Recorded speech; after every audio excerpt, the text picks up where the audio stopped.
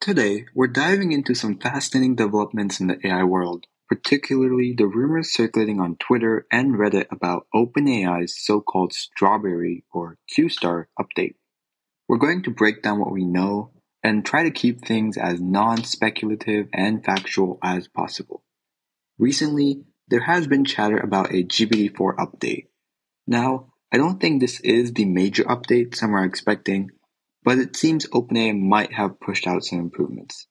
This isn't surprising given the fact that Google has recently taken the lead in some benchmarks, and Claude 3.5 Sonnet has been performing exceptionally well. I did quick testing myself, asking GPT-4 to count the letters in a word, specifically how many R's are in the word strawberry. Interestingly, it got it wrong. This does not mean GPT-4 is suddenly worse, but it does highlight an interesting point about tokenization in language models. You see, these models don't process text letter by letter like we do. They use tokens, which are portions of words, which can affect how they interpret and count letters.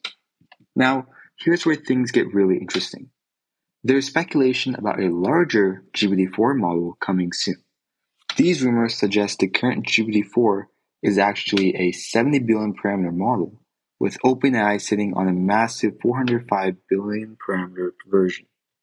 Remember, the O in GPT4o stands for Omni. It's supposed to be a multimodal model capable of handling text, images, audio, and even 3D content.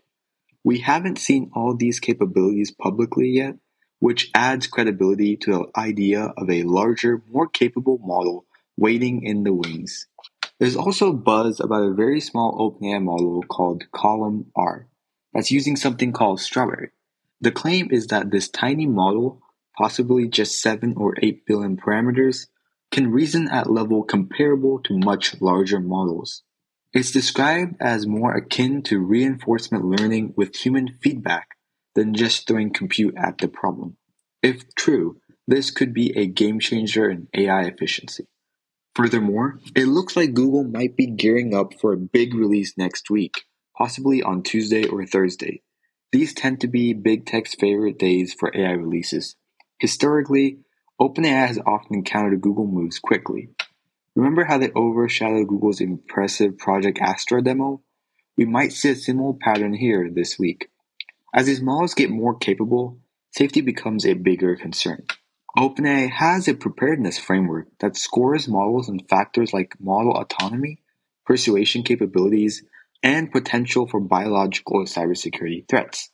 Models scoring too high on these factors won't be released publicly.